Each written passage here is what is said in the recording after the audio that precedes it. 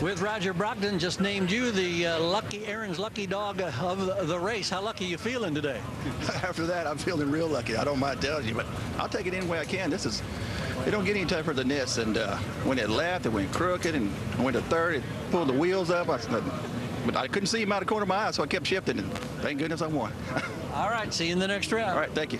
Being a lucky dog is a good thing. Jason Line, the defending Pro Stock champion, and Erica Enders. Erica's got a huge mountain to climb here. Summit Racing cars are just so good.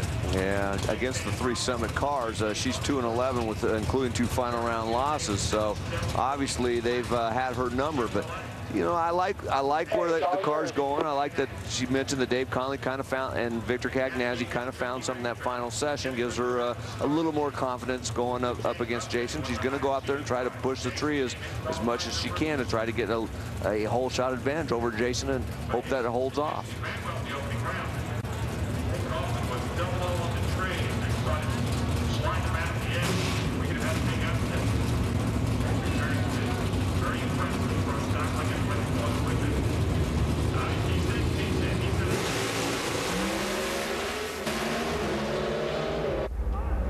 Jason got the advantage. It should be all the way to Jason Line. He got to 661. So Jason Line goes 6.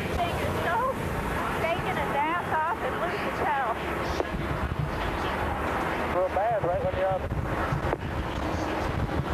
Let's go to Dave Reef. He has a Lincoln Tech Fix-It Pit Report. And the good news for Mike Neff and this entire Castrol crew, they're moving on to the semifinals. But where they might have to fix it is learning how to get down what has become a very tricky left lane. We've seen it all day long, Mike Neff. You without lane choice, Jack Beckman's probably going to put you there. So what do you have to do to this machine to make a representative run and try to take him out? I'm not sure. I haven't run the left lane all day today, but you know, we were on a really good run right there. It just locked the clutch up. It kicked the tires loose, but, you know, I'll just maybe soften it up a little bit and hope for the best. You know, you never know. So, I mean, there has been some good runs over there, so hopefully it's not too bad. Where are those bumps in that left-hand lane? There's one at a couple 100 feet. It's pretty bumpy, but you know, who knows? Maybe it'll start cooling off a little bit. And hey, we just go, you know, give it our best shot. We're just, you know, happy to be going into the semis. You know, Castrol, Ford, Traxxas. It's awesome to see Courtney going over there. She made a heck of a run. So her and Robert. So hopefully be able to meet up with one of them. How do you soften up a car, though, that has no independent suspension? Great question.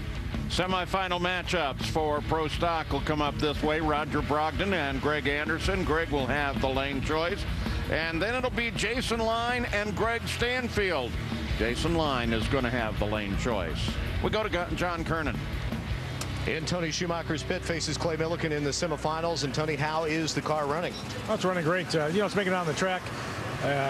Mike Green has a great handle on it. Neil, those guys are doing such a good job with this car. I feel comfortable. You know, I got up this morning and having made 4 good qualifying runs, I thought this is a great day to race. Phoenix has a great racetrack. The weather conditions are perfect, and the Army needs to win. So I don't think there's any doubt that we're going to go out there and go for it. It's been spinning down track. We can get a handle on that. We can pick up a little mile an hour and close the deal. We'd hate to get beat at the very end of the track. We're ahead of the other car, and but Mike's got it. You know, we can make some adjustments in the weight of the car, the wing angles, and all different things. Get that thing to slow down at the other end, keep that thing gripped up, and run some good speeds. And when you see his crew chief Mike Green here in the pits, he has that confident, winning look in his eye.